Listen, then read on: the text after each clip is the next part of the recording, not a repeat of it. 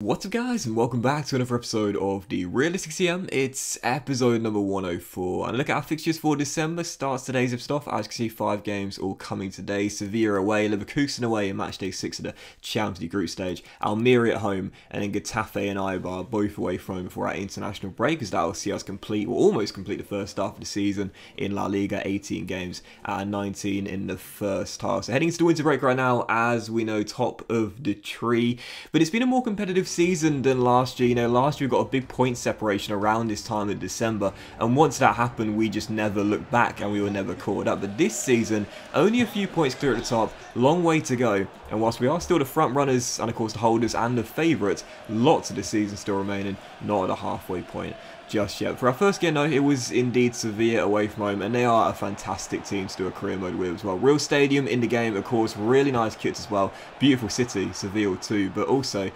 Sevilla, one of the reasons why I really recommend them as a CM team is because they are the most successful Europa League team of all time. No one's won Europa League more than Sevilla. 6 Europa League / UEFA Cups, I believe. I think also, I might be wrong about this, but I'm pretty sure they've won every single final they've gone into. I think they're 6-0, like Jordan, you know, in the Europa League final. So definitely a team worth doing a CM with. They've got some decent young talent, of course.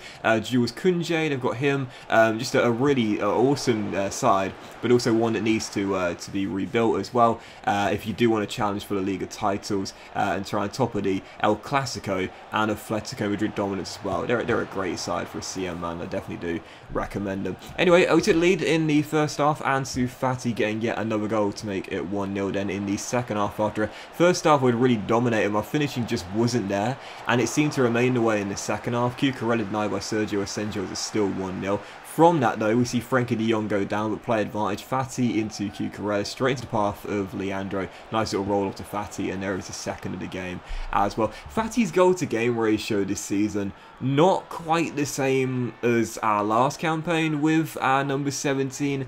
And I don't know whether it's because I'm sort of playing through Leandro a little bit more this season, as thankfully de Jong's injury in the passage to the build-up of the goal there was just a bruised shoulder and a 5-day injury, so not a noteworthy one. I don't know if it's because I'm sort of like trying to get Leandro more involved in his debut year with us. He and Leandro have around the same amount of goals. I think Fati's got 2 more right now than our new French centre-forward. But yeah, you know, with Keane and Dembele, I kind of made like Fati the focal point of the front three. Then it would be Keane, then Dembele was always the third man option. But in this season, I've sort of tried to split Leandro and Fati both as sort of like number 1 sources of goals, or trying to make it out that way if I can. Maybe, I don't know, maybe I need to go back to last season. Maybe we'll have more success that way, you know, making Fati the focal point and the star. I've just, again, because Leandro came in and I've been looking for like a star youth player for so long in this series, maybe I've been trying to prioritise Leandro, getting more goals and more assists than I should, seeing as Fati is still the star of this team. Certainly was last season anyway. But for the second game of today's episode, this was the match day 6 in the Champions League group stage by Leverkusen away. Now, this was a really interesting one at the Bayer Arena in Germany. Heading into the game, as we knew, avoid defeat and that would guarantee top spot, but I felt as though because of the head-to-head record, we beat Bayer Leverkusen 2-1 at the Nou Camp. I felt as though Leverkusen would need to score 2 or more goals in order to top the group and finish as winners. But instead, after losing the game by a goal to nil, probably deserved to lose the game, but I think the 1-0 scoreline was the right scoreline, I noticed that we dropped a second. And I couldn't work this out, and someone's going to need to tell me why this is, because we had a better head-to-head record than Bayer Leverkusen if you go off goals scored after goal difference. So, of course, we had the goal difference in the head-to-head between Bayer Leverkusen and us is the exact same. We both scored 2, and we both let in 2. No, sorry, we both scored 2, we both let in 1. So in the first leg, first fixture I should say, we won 2-1, and then in the second fixture, Bayer Leverkusen won 1-0. So yeah, effectively we both scored 2 and we both let in 2. So, you know, obviously the goal difference in the head-to-head record was the exact same. So our head-to-head record was the same, the goal difference in the head-to-head record was the same, but surely after that it goes goals scored, right? Doesn't it go goals scored after the goal difference, sorry, the head-to-head, and then the goal difference in the head-to-head? Doesn't it go goals scored afterwards? So I couldn't really work it out because, you know, we had a better goal difference record than Bayer Leverkusen. We had a better record against Celtic and Ajax, the other 2 teams, than Bayer Leverkusen did against those 2 teams. So I couldn't work out why we dropped to 3rd. I mean, unless it's actually not goals scored, but instead goals conceded, because I mean, I don't know, because obviously Bayer Leverkusen kept a clean sheet in the second fixture. I'm not really sure, so I must have done the calculation wrong, or I'm not entirely sure. Maybe the rules have changed, I don't know, but I was pretty sure that after, again, the head-to-head, if you're neck and neck, then it goes head-to-head, or I thought it was head-to-head against the other teams, which would have put us first. But if it's not, then it would be head-to-head goal difference, which again would be even because we, again, had the exact same. You know, we both scored 2 and we both fled into. And then, again, if it's not that, and it goes down again, I would have thought it would have been the goal scored. But it wasn't, because we scored more than Leverkusen. Yeah, I couldn't work it out. So I was very confused. I'm not entirely sure why we dropped a second. I'll blame myself for not being up to date with the rules nowadays. But even so, that really confused me. So in the end, losing on the final group game by a goal to 0, I didn't think it was going to matter. But instead, we dropped a second in the group. And it can't even be alphabetical order, because it's B and then F, whichever one you want, FC Barcelona or Barcelona before L. So I was absolutely stunned. I could not work that out whatsoever. Someone's going to let me know in the comment section down below why we dropped to second place there. But regardless, in the following game, back to winning ways in La Liga, back at the new count, 2-1 over Almeria. Once again, you saw the goal scorers there, Leandro and Fati, both getting 1 each. Also, Leandro scored 2 on his debut and then a few games without a goal, but now he's starting to pick up the slack. I feel right now as they're both neck and neck in terms of like the race for the Golden Boot this season. Obviously, you know, poor Dembele is always going to be a third man option here, but again, I'm still really not sure whether I should be prioritising Fati more in terms of getting him or making him the focal point of our offence. But at the moment, it's working out okay. Fati and Leandro sort of splitting the amount of chances they get between one another. But in the first half, it was Leandro heading over, as it was still 0-0 in this game against Getafe, penultimate one of December.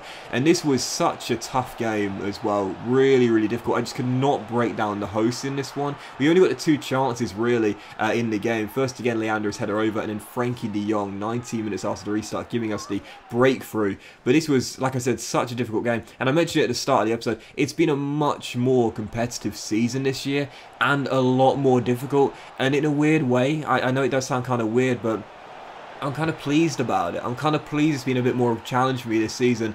You know, not just to stay top as we currently are right now and avoid the chasing pack, but also in these sort of games, which, you know, normally you'd think would probably be bankers, they're like grind out victories. We won the game by 2 goals to 0. We were the better team, don't get me wrong, but it was really tough to break them down. Once we got the first goal, then I felt as though we were able to open up a little bit easier. But yeah, I definitely feel as though this season's been a little bit more difficult, and I'm enjoying the challenge. You know, I really am. You know, we might still be top, but it's nowhere near as clear cut as it was last season, where we were looking like the far best team in the country, and no one's going to catch us. This season, there's a few in the chasing pack that could still make up the ground between now and the end of this season. So for the final game of today's episode, this would be again the final game before the winter break. 18 games, so 1 game before the halfway point. Eibar away from home took lead early through the Lit, scoring, well, what we know is his 2nd goal of the season. The game only registered as his first goal of the season, because the one against Real Madrid was for some bizarre reason chalked off him. But that will count as his official first goal, since coming in from Juve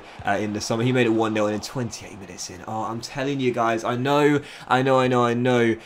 It sounds really obvious, but this is the importance of having like a star goalkeeper in your team that's like in the high 80s or 90 overall plus. Ter Stegen with amazing one-on-one save there. And you know, goalkeepers in FIFA don't often save one-on-ones, but I often find that unless they're like really highly rated, they'll practically never save them. But when you do have like a star goalkeeper, like with the Gunners, we had Jan Oblak, and in this team it's Ter Stegen. What a stop that was to keep it at 1-0, and then minutes afterwards, Leandro made it 2-0. That's the importance of having an amazing goalkeeper between the sticks, because when you're breached, when your back line is breached, like mine often at times is, you want to have a chance. Do you know what I mean? If you've got a goalkeeper that's like 79, 80 overall, you know every single time that ball is flying the back of the net and there's nothing you can do about it. If you've got a really highly rated goalkeeper, there's a chance. And okay, maybe the chance is like 10, 15%, because one-on-ones are practically always converted, but at least there's a chance. A goalkeeper that, again, is like in the mid-70s, high 70s, he's never going to save the one-on-one, man. It's like, what, once in a blue moon, if that? So, yeah, that's the importance of, again, having a star goalkeeper